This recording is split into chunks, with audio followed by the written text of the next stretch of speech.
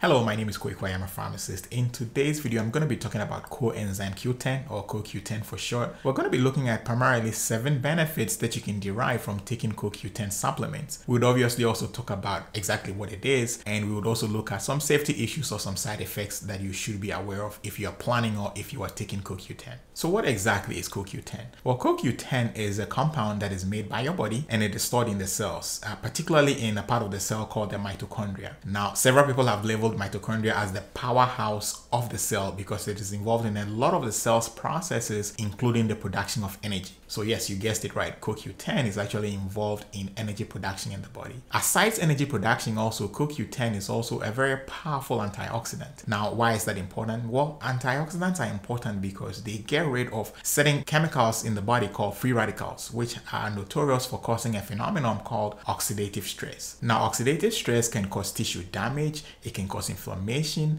and it can even result in the death of a cell. There have been several studies that have linked oxidative stress to certain diseases such as Alzheimer's and Parkinson's disease. Now, CoQ10 is present in pretty much every cell in the body, but its concentrations are highest in the organs that have the greatest energy demand. So I can think of the heart, the kidneys, the liver. Those ones have very high concentrations of CoQ10. Now, unfortunately, it's not only age that causes a decline in CoQ10. There are several other factors that may cause a decline in the CoQ10 levels in your body. So for example, if you are taking a statin to manage your cholesterol, atorvastatin or rosuvastatin, any of those medications, it can result in a decline or a decrease in your CoQ10 levels. If some people have a genetic deficiency where they are not able to synthesize enough CoQ10, there are instances also when sometimes when you are sick, your body's natural production of CoQ10 may also go down, and when you are sick also the demands may actually go up. So you have a situation where the demand goes up but you're also producing less. And other nutritional deficiencies, so for example, if you are deficient in vitamin B6, it can also lead further down the line to a decrease in your production of CoQ10. Well, now we have a fair idea of what CoQ10 is. Now let's look at the 7 benefits that one can obtain by taking a supplement of CoQ10 or eating foods that are high in CoQ10. Number 1, CoQ10 can help with diabetes. As mentioned already, oxidative stress can lead to a lot of cell damage, and cell damage has been associated with a lot of metabolic diseases, particularly diabetes. It has also been shown that CoQ10 can actually improve insulin sensitivity. This is because abnormal mitochondrial function, that is when your mitochondria is not working as well as it should because of low levels of CoQ10, it can lead to insulin resistance. In one study, for example, that lasted over 12 weeks for type 2 diabetics who were given supplements of CoQ10, they noticed that at the end of the study, they had marked or significantly reduced levels of fasting blood glucose as well as their A1C. Number 2, CoQ10 might play a role in prevention of cancer. Now, if you know anything about cancer, you will know that anytime you have high levels of free radicals circulating in your body, you kind of increase your risks of developing cancer. So if you have CoQ10 that would get rid of some of these free radicals, then you definitely reduce your risk of developing cancer. Also, as mentioned earlier, oxidative stress can lead to permanent cell damage, and it can actually change the cell structure or the form of the cell, which obviously increases the risk of cancer. Now, there are studies that point to the fact that people who are low in CoQ10 levels have a 53% increase in the risk of developing cancer. Number 3, reducing the side effects of statins. As mentioned earlier, if you take a statin, especially over a long term or a long period of time, you reduce your levels of CoQ10. Studies have found that supplementing with CoQ10 in some people actually leads to a reduction in the muscle weakness and other side effects that people experience from taking statins. For example, there was a 2013 study involving people with coronary artery disease who took supplements of CoQ10. At the end of the study, they realized that such people, or the people who took the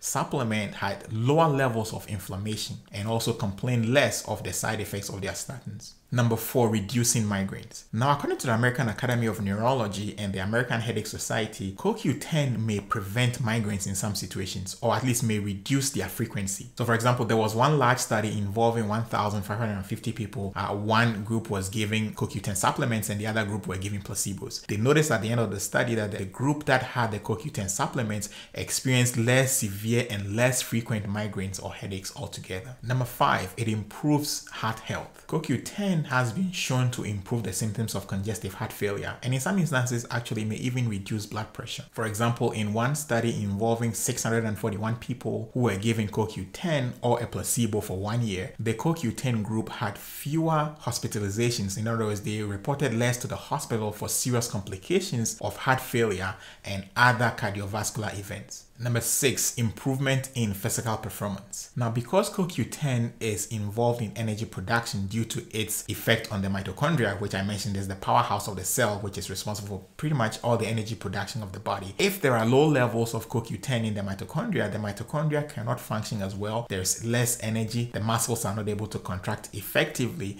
and therefore it leads to general lack of energy or a general decrease in performance. However, if you have optimal amounts of CoQ10 in the body, then the mitochondria is able to function optimally, contraction is optimal, and there is release of the energy that the body needs to function. Number 7, it could help with fertility. Now, it's obvious that female fertility decreases with age due to a reduction in the number of eggs produced and also the quality of the eggs produced. Now, one thing that actually expedites or accelerates this process is oxidative stress. So if there's a high level of oxidative stress, then the number and the quality of the eggs produced also decline. And that is where CoQ10 comes in, because CoQ10 is directly involved in reducing oxidative stress. So the implication is that if you take a CoQ10 supplement, or if you have optimal amounts of CoQ10, then you reduce this oxidative stress, and in so doing, you also limit the increase in the decline of the quality and the quantity of the eggs that you're producing, obviously leading to an increase in fertility. There have also been studies to demonstrate that CoQ10 may actually improve the quality